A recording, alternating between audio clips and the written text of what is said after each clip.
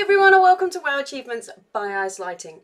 In this video I'm going to show you how to get the achievement Pyramid Scheme. So this is actually relatively easy, however it will cost you some resources or lots of time. So I'm sure you come across this guy. If you speak to him repeatedly asking him about his hat, eventually it will get down to saying he only wants 249 boulders.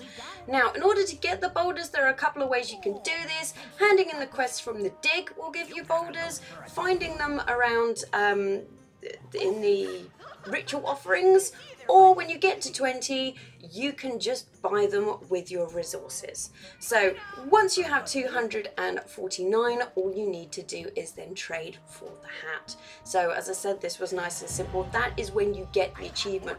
Obviously simple in the case of just handing it in, but actually getting those boulders, as I said, ritual offerings, quests, or get to 20 and then you can just buy them with resources. So I hope you found this video useful. As always, thanks for watching and subscribe to see what else I'm up to.